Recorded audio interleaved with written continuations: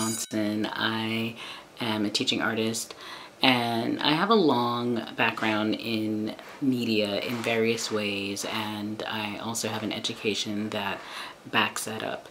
So a little about me. When I was in college, I studied getting a bachelor's in radio and television production.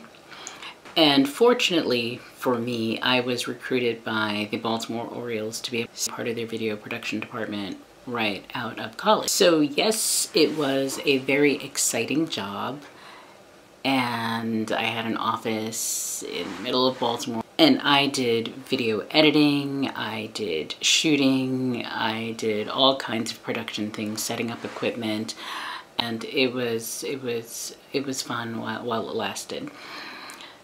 The entertainment industry is very tricky. I found myself more as a freelancer over history. Some people get a gig, they stick with it.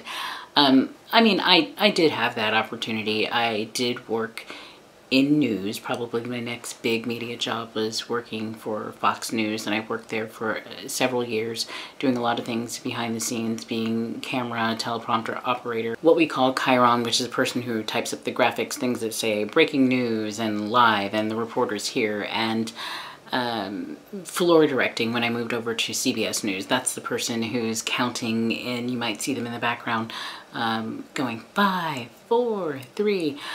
I was also fortunate to get to do a little tiny bit of directing as well on some of the talk shows that we would have at Fox News. But I didn't find at that time that working in news was what I wanted.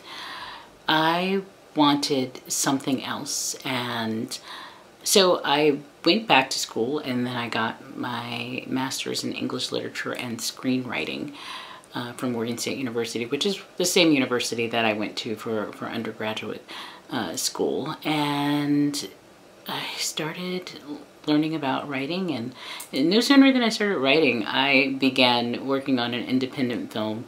But I just felt like I was going to go to LA. That's where I had my sights on.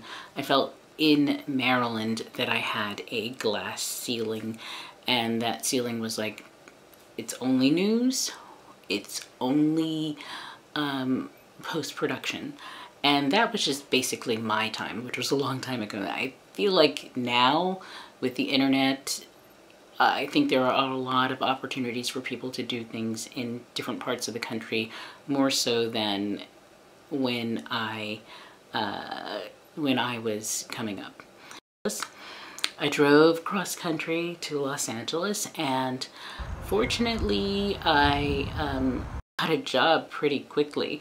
For some reason, the skills I had were transferable, and there was this new industry, which is really telling you how old I am, but this new industry that was really beginning to evolve, which was reality TV.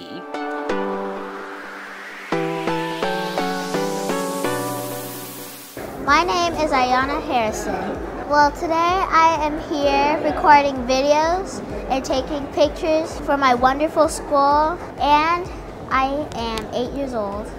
Okay, so I am Crystal Johnson, and I am a video production coach for LAUSD's Beyond the Bell after school program. And what we essentially do is teach children from kinder through 6th grade about the elements of video production. And that is anything from doing storyboarding, writing scripts, to handling all sorts of equipment, from boom operating to handling the cameras and multiple other positions.